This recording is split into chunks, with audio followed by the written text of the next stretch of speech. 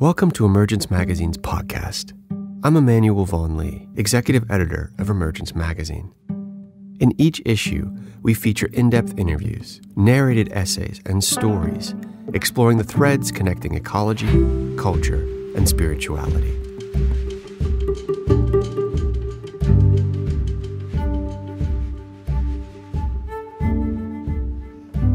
Just as the sacred yew tree grows in the churchyard, the roots of religious belief and the sacredness of nature were once closely entwined.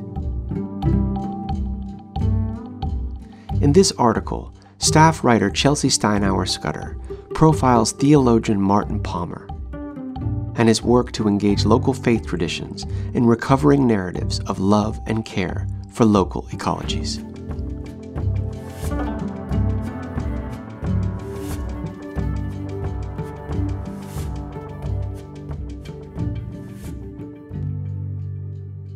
The yew, Taxus baccata of the family Taxaceae, is a conifer native to the United Kingdom. Growing up to 20 meters, or 66 feet tall and sometimes taller, with peeling auburn bark and small straight needles that grow in two dark green rows, yews provide habitat for the goldcrest and other small birds. Every part of the yew is poisonous with the exception of the bright red fleshy arils that encase the seeds, food for the blackbird and the missel thrush. Yews are the oldest living things in Britain, considered ancient only when they reach the age of 900. Some are believed to be at least 5,000 years old. Yews carry an air of the secretive, and their age is notoriously difficult to determine because of their ability to withstand extraordinarily long periods of dormancy and then mysteriously decide that the time is right for new growth. Some of Britain's oldest yews have witnessed Roman expeditions led by Julius Caesar, ancient Celtic ceremonies, Anglo-Saxon conquest, and the Black Death. The fallen giant is one of the ancient yews of Druids Grove in Norbury Park, south of London. It was partially uprooted in 1720, and for the next 300 years it lay still, coiled up as in mortal agony, according to an 1842 edition of the Athenaeum Journal. Fresh green needles did not emerge from its twisted branches. Around it histories unfolded, religions waxed and waned, a modern world sprang from the ground in every direction. All the while, the giant's kin stood nearby, the horse and his rider, the king of the park, trees old enough to be recognized, given names. In 2018, after 3 centuries of silence, the fallen giant put out a new branch. Ancient yews, ghastly-looking beings, were respected and feared by the Druids, the Celts, then the Christians. For this tree can at once be dead and reborn. New shoots can grow around a hollow, decaying trunk. The yew's deadly toxicity, its ability to return to life from apparent decay, and its longevity have granted the tree a complex symbolism. In ancient Greece, yews were associated with Hecate, the goddess of witchcraft and necromancy. The Druids used the yew in death rituals. In Celtic traditions, yews symbolized both death and resurrection. Christians buried yew shoots with the deceased and used boughs of the tree as palms at Easter. One will almost always see yews growing on the southern or western sides of a church, where the dead are buried. A number of these long-lived beings still stand today. Many of the oldest yews in Britain survive today because churches were planted alongside them. The presence of the churchyard protects the yew, or the presence of the yew drew the church to hallowed ground. It is not often known which was there first. Sacred roots intertwine. The ancient relationship between the churchyard and the yew is often forgotten in a modern world. Not dead, perhaps, but for now, dormant. I am waiting to meet Martin Giles Palmer, theologian, Taoist scholar, radio personality, and Secretary General of the Alliance of Religions and Conservation, ARC, At the porch of the Bristol Cathedral, England's most acclaimed medieval hall church, on the college green. The church is beautiful, imposing, embellished with such elaborate detail that it is impossible to take in with a casual glance. One could spend an entire day simply gazing at the exterior. 4 somber, laconic men carved in weathered stone, a panel of the Virgin Mary and Child resting above the entrance. Thousands of intricate details represent decades dedicated to carving and assembling stone. But few passers-by on this muggy and overcast day in June pay the 12th century building any attention. Far fewer enter. I loiter outside long enough that a hopeful woman pokes her head through the door, assuring me it's okay to come in. On another day I would have welcomed an afternoon of being overtaken by the soaring aisles with ceilings that rise to the same height as the vaulted nave, the starburst recesses, the uncanny delicate light of stained glass.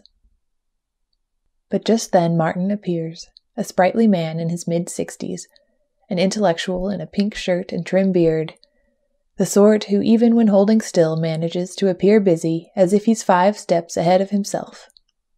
I'm to accompany him for 2 readings of the sacred layout of Bristol's old city, one based on medieval Christian theology, and one on the ancient Chinese tradition of feng shui. Martin, whose work with ARC focuses on connecting faith communities and their teachings to their landscapes, environment, and sacred histories, can trace his own family's religious history back 500 years to Bristol's time as a lively pilgrimage port. I've always been fascinated in the history of my land, the burial mounds, the stone circles, as much as in the churches and the cathedrals, because for me they were all about the fact that the question, why are we here? What happens after death has been asked in this land, as it's been asked everywhere, for thousands of years, and these places were where people found some way of articulating their answer, or at very least their questions. Cities like Bristol were originally laid out as physical models of humanity's place in the cosmos. The Christian theology of the medieval Normans can still be seen here, nestled into walls and hidden in corners of this modern city, buried beneath cafes and restaurants and pavement. As we set off across the college green, Martin begins turning over the stones of history, dusting off sacred stories like an archaeologist with familiar relics. The central crossroads of the old city, today the intersection of Corn and High Streets, is laid in the shape of the Celtic cross, with the circle formed by the old wall and the rivers Frome and Avon, symbolizing the love and unity of God. The particular curve of a small road near the top of the cross depicts the head of Christ at the moment of his death. North is the direction of danger from which St. Michael threw Satan from heaven. East toward the rising sun is the direction of paradise. Different churches, built for various saints, are set into the symbolic landscape. St. Nicholas Church, named for the guardian of sailors, overlooks the river and Bristol's original bridge. St. Stephen, the first Christian martyr stoned to death outside the city walls of Jerusalem, accordingly has his church located just outside the walls of the old city. St. Peter's, Holy Trinity, the list goes on. Every cornerstone was once an intention. Each holds meaning in the layout of the city. Whether or not residents and tourists know it, we are all walking through the stories of a sacred map. Stories that we in the West have largely forgotten, that speak to our connection to what we once understood as the foundation of a sacred reality, the world around us. Far beyond the walls and central cross of Bristol are rivers, stones, hills, and wells that were once alive in our understanding. You take out sacred things at your peril, Martin says. You're changing the map of where you live. There are Theravada Buddhist monks in Thailand who follow the Buddha's example of meditating in natural settings, particularly beneath trees. They have a practice of going into the forest during the rainy season of Pansa and building small huts, where they remain for several months to meditate. Traditionally, when the huts appeared, it was understood that human beings were not to disturb or damage the surrounding forest, It became an extension of the monks' prayers and practice. Sacred land. Thailand and Cambodia have seen some of the most devastating logging and clear-cutting in a world where 18.7 million acres of forest across the globe are lost to deforestation annually. Between 1961 and 1998, an estimated 2/3 of Thailand's remaining forest was destroyed. In the 1980s, the logging effort increased, and entire forests began to disappear, sometimes in the course of a single day. In 1988, the excessive deforestation of a mountainside led to a landslide, exacerbating floods and killing over 300 people. The monks saw the land suffering and the people suffering as a result. A small number of monks began to re-examine Buddhist scriptures, seeking ways to protect the forests through traditional rituals and teachings. The Buddha taught that all things are interconnected, that the health of the whole is bound to the health of every sentient being. If you harm rivers, trees, animals, soil, you harm yourself. Some of the monks began to intentionally seek out threatened and illegally logged forests for their Pansa meditation, but it became increasingly dangerous for them. Some were assassinated. And then one monk began a practice of ordaining trees. After locating the oldest and largest trees in a forest, he, in the presence of members of his surrounding lay community, recited the appropriate scripture and then wrapped the trees in traditional orange robes, just as is done for a novice monk. The practice has spread across Thailand and into Cambodia. Most loggers will not commit the taboo of harming a monk, even if that monk is a tree. We are a narrative species. The faiths are successful because they tell bloody good stories, and they adapt them as they go along. Martin is telling me over a coffee break in Bristol. And so all across Southeast Asia, there are these trees that have been ordained as monks. And that means that within a sort of half a mile penumbra of that, it's sacred. There's no way a Cambodian or a Thai is going to cut down a monk tree. ARC has worked with monks in Thailand and Cambodia to set up environmental education centers, trainings, and awareness campaigns. It helped to found ABE, the Association of Buddhists for the Environment, a network of Cambodian monks and nuns grounded in Buddhist teachings and traditions. It's been that very local, very specific, and most of it is built on the fact that whatever else has gone, a sense that a sacred place is something other still remains. It's this sense of sacred place and the stories that go along with it, Martin says, that can become catalysts for change. When it comes to addressing ecological degradation and potential collapse, most of us have not been telling the right ones. A transformative story, when told at the right time in the right place, has the ability to alter the course of things. There's only two things that have ever done that successfully in history: art and religion, and for most of history they've been synonymous. ARC works with Jains in India, Shintoists in Japan, Taoists in China, Jews, Muslims, Zoroastrians, operating on the belief that religion has consistently told humanity's most enduring stories, that parable can be more effective than science, that myths are more powerful than data. Let me pay for the coffee. Let's go for a bit of a stroll to show you something. As we wend our way through the city, I'm beginning to picture Martin as a real-life, intellectual version of Roald Dahl's BFG, a lanky, well-intentioned giant who roams the globe. But instead of collecting dreams and delivering them to sleeping children, he is collecting stories. Fables and myths, parables and songs. His life's work has been to pull forward or uncover narratives from traditions and texts, and support local faith communities in doing the same. Martin grew up in a middle-class family, in a housing project on the outskirts of Bristol, far outside the now hidden walls of the old city. His godmother would take him on walks across the Quantock Hills, pointing out fairy circles, reading old churches, narrating battles between giants and serpents. His father was an Anglican priest. His mother was a psychotherapist and conservationist who planted trees and was the sort to stand between teenagers and the pigeons they were throwing stones at. She was an atheist until she met Martin's father and then became a sort of Christian. When he was 15, Martin himself became an atheist. I became an atheist when I was 15 because you have to if you grow up in a vicarage, otherwise you've got no self-respect.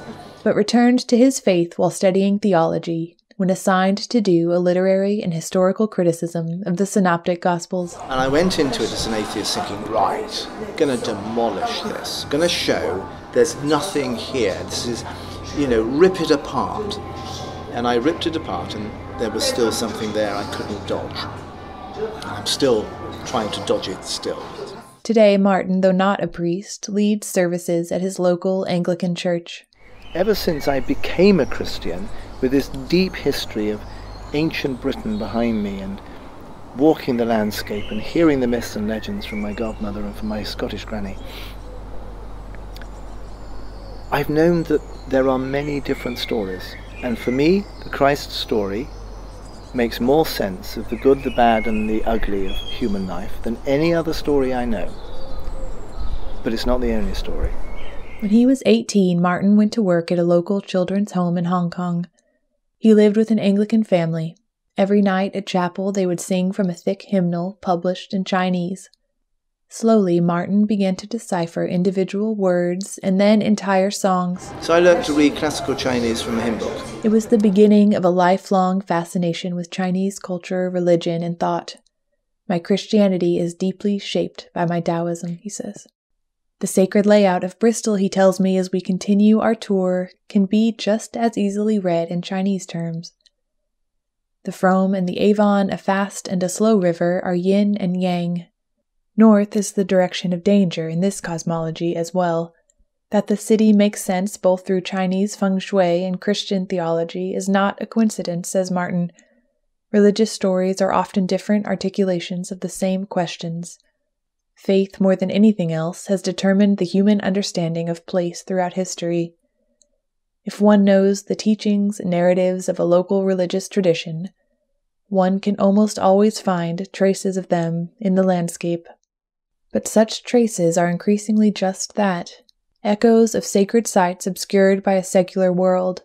Indeed, to the present-day observer, modern Bristol does not feel like a flourishing center of spirituality. Northwest European exceptionism is that secularism is rampant, that religion is considered a private matter of very little significance, whereas the rest of the world, religion is just how you live. It's who you are. It's not something to be just put into a packet and stuffed away and brought out on a Sunday. It shapes everything. It shapes everything. And so our problem is that from Europe, especially Northwest Europe, which is Protestant, of course, we stripped out our holy wells, our sacred rivers, our sacred mountains. The municipal sacred, Martin remarks, glancing around at the structures and facades that take precedence in the layout of modern cities. Shops, banks, advertisements, pubs. Around us, these are the entities that seem to guide the movement and direction of Bristol's crowds. Does it transcend, or does it just replace, he asks. This doesn't take you anywhere. Intensive agriculture, development, and the ongoing impacts of climate change have depleted ecosystems across Britain, where the majority of native species are in decline, and 1 in 10 is faced with extinction. Hedgehogs, bees, hoverflies, and birds are losing habitat. Biodiversity is on the decline, though this is not at all unique to Britain. The loss of pollinators in particular could cause humans to lose the habitats and ecosystems that we too depend upon. But there are plots of land all over Britain, in nearly every city, town, and village, where one is almost always able to find a small patch of green space, often with native flora and fauna, churchyards and cemeteries. The presence of churches, often simply by default, protects attached grasslands and meadows, woodlands and shrubs, even rare lichen species on gravestones. The Living Churchyards project, launched with the assistance of ARC in the 90s, encourages parishes to protect these spaces intentionally. God created the world, and we must honor that creation. The project has taken on a momentum and life of its own. Local environmental organizations like the Dorset Wildlife Trust have partnered with parishes to manage churchyards as havens for wild plants and animals. Across Britain, more than 6,000 churches now manage their connected lands and lawns as living churchyards, with no pesticide use, limited mowing, and education of their parish and congregation. Part of our work has been to find the people who have the authority, the power, the budget, and the structures to deliver. So it isn't just lovely words that we can all sit and meditate on, which is great, that's part of it. Oh, that's part of it. But that's not going to change the world. It's actually showing that you can do something locally, like the Living Churchyards. ARC was in its infancy at the time of the Living Churchyards project. Previously, Martin and Prince Philip had been working with the World Wildlife Fund on proto-ARC projects, getting WWF involved with faith communities on environmental issues. When the two decided to break away and launch ARC, Prince Philip's involvement gave the organization legitimacy and a greatly extended reach. Martin by then was well connected in China, appearing on Chinese TV and radio programs, and locally on the BBC as a scholar and theologian. ARC was primed for success, but in an increasingly secular world that had little interest in what religion had to say. But Martin has witnessed a shift. Up until, I would say up until maybe as little as 4 or 5 years ago, possibly even slightly less, if you talk to people about a relationship between religion or spirituality or faith and environment or development or sustainability, people looked at you as though you'd escaped from some lunatic asylum. The great disappointment that was the climate change agreement at Copenhagen in 2009, after which The Guardian published an article with the headline, "Low Targets, Goals Dropped, Copenhagen Ends in Failure," was the beginning of a changing attitude toward faith communities on a global scale. World political leaders, after years of build-up, international pressure, and mobilization, had failed to take any meaningful action or make lasting commitments to address climate change. The non-governmental organizations and environmental groups that had long lobbied them began to lose confidence in governments as catalysts for change. Governments are the hardest. Governments tend, you know, it's rather like cream. The thickest rise to the top. Organizations began instead to turn their attention to civil society, and once they did, it became much harder to avoid religion, says Martin. And so, when the United Nations and other secular international organizations started to wonder aloud whether and how to engage the faiths and climate initiatives, ARC was an obvious place to turn. By then, religious communities around the world were taking serious steps to address the environmental crisis. Pope Francis came out with his environmental encyclical, Laudato Si, in 2015. Later that year, ARC partnered with the United Nations Development Program to launch the Bristol Commitments, faith-based responses to the United Nations Sustainable Development Goals. Representatives of 24 religious traditions and denominations gathered for a multi-faith celebration in Bristol, and each faith group presented its own list of goals. The Bunyoro Kaitara Diocese of the Church of Uganda laid out its Mitigation of Climate Change project, a 10-year plan to reforest the surrounding lands, improve farming methods, and create eco-schools. The Chinese Taoist Association pledged to expand its fasting calendar to reduce the consumption of meat, dig wells for clean water, and continue its summer camps to bring urban youth into the forest. The Hindu Bhumi Project committed to training young people in environmental leadership and publishing a Hindu declaration on climate change. The world's religions own around 8% of habitable land on Earth and 5% of commercial forests. Around half of the world's schools were founded by and continue to be run or managed by the world's religions, who also own approximately 10% of total financial investment across the globe. Religions continue to wield power. Martin believes that this power is rooted in and serves to benefit the collective. But in the United States and Britain and many other industrialized countries, people are less and less likely to identify with any particular faith tradition. Only 8% of adults between the ages of 18 and 24 in Britain identify as Anglicans or Catholics, and the number is trending down. Community and a shared sense of identity and responsibility, even in a secular sense, are on the decline. At the same time, people are increasingly likely to view themselves as autonomous individuals. It is difficult to imagine how these collective, rooted stories of connection and care will resonate with people and indeed entire societies that have less and less context or language for hearing them. Can an ancient story meant for a local community be successfully planted in a modern, atomized, globalized world? Martin is, for the most part, optimistic and in moments uncertain. In his view, it's not only landscapes that have been largely stripped of the sacred. The Church, too, has in many ways lost sight of the narrative. Much of today's religion is caught up in the same dangerous stories as everyone else. Capitalism and consumerism gone berserk, he says, not to mention individualism and narcissism. I'm not sure that the institutional religions we have at the moment are capable of making those changes, because they have become, they now exist for themselves, not for something bigger, and the story has shrunk, and many of them have reacted to this withdrawing, this retreat of people from formal religion, by either despair or by aggression. And neither of those are very healthy.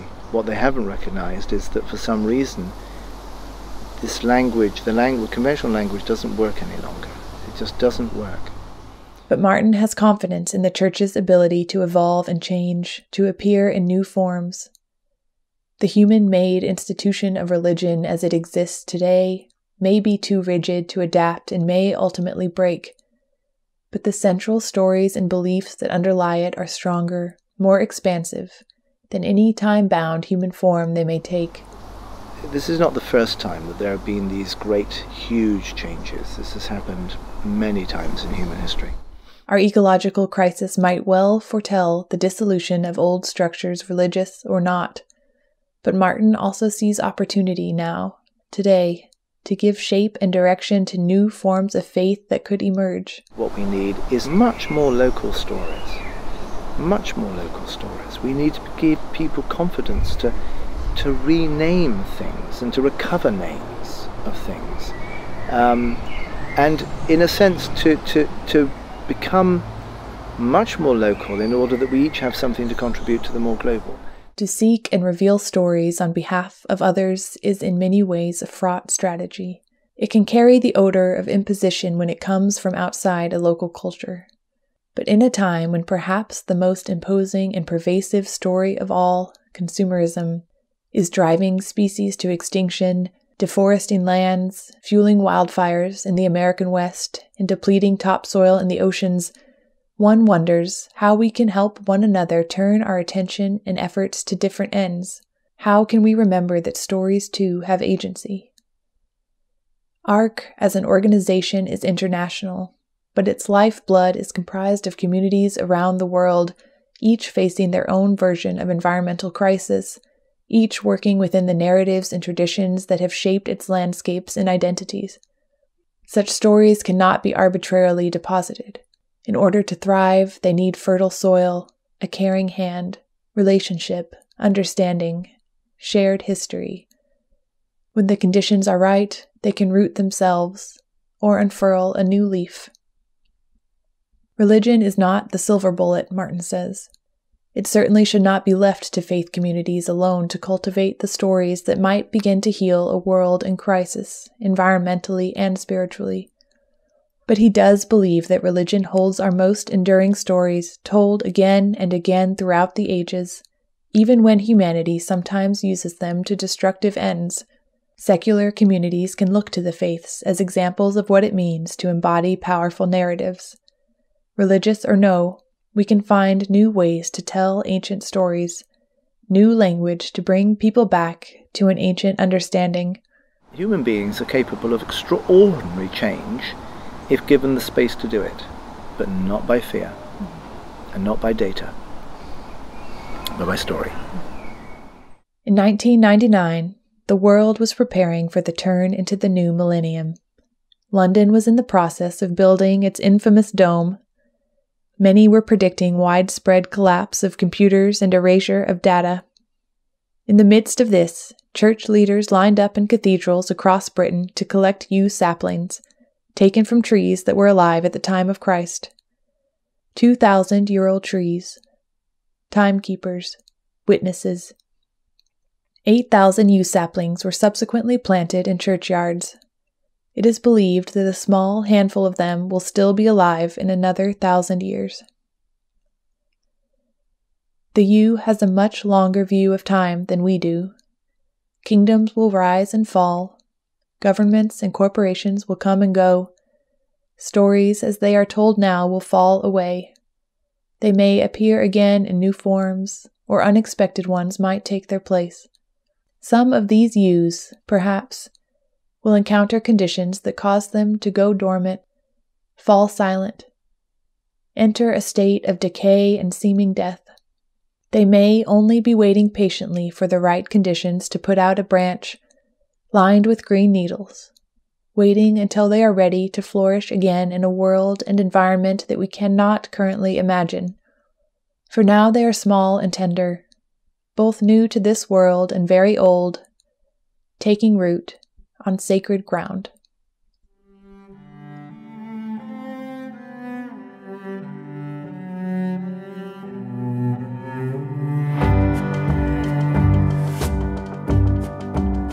Emergence Magazine is an initiative of Calliopeia Foundation. Our original essays, in-depth interviews, films, and rich multimedia explore the threads connecting ecology, culture, and spirituality.